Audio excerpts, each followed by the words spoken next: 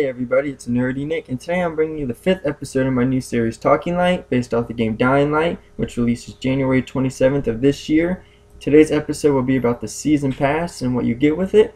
The items will drop separately. You will not automatically get them when you buy the Season Pass, or whenever you download it onto your console. Each one will drop separately.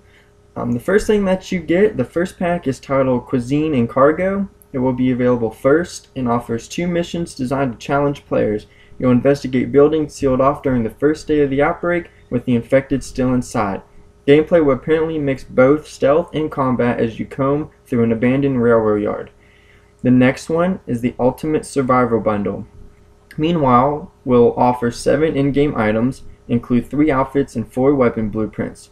Finally, the last one, the Bozok Core Bundle, brings with it a new map for both single player and co-op modes that let you inside the Haran Stadium and task you with fending off waves of infected.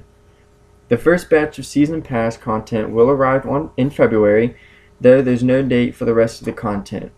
Now if you pre-order or you buy the Dying Light Ultimate Edition, it includes the game and the Season Pass.